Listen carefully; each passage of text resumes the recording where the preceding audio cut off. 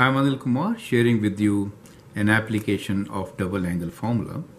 The question is, if cos alpha equals to minus 4 over 5 and alpha is between pi by 2 and pi, evaluate cos 2 alpha and sin 2 alpha.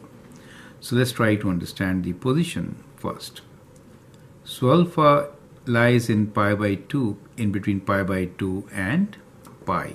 That means it is in second quadrant, correct? So it's in quadrant 2. In quadrant 2, applying the rule, all are positive in 1. Only sine is positive in quadrant 2.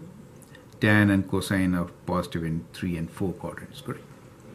So what we given here is cos of alpha equals to minus 4 over 5, right?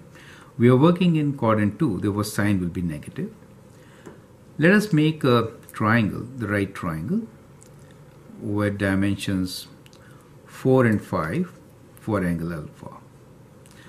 So cos alpha means adjacent side over hypotenuse. So this side will be 5 square minus 4 square square root, which is equal to 3, right? Opposite side is 3, and therefore we have sin alpha as equal to 3 over 5. Since we are in quadrant 2, so we are working in quadrant 2, cos is negative, sin is positive. Now let us evaluate cos 2 alpha and sin 2 alpha. So cos 2 alpha, applying the formula, we could use cos square alpha minus sin square alpha. Let's use that. Cos square alpha minus sin square alpha. Cos alpha is minus 4 over 5. Square that.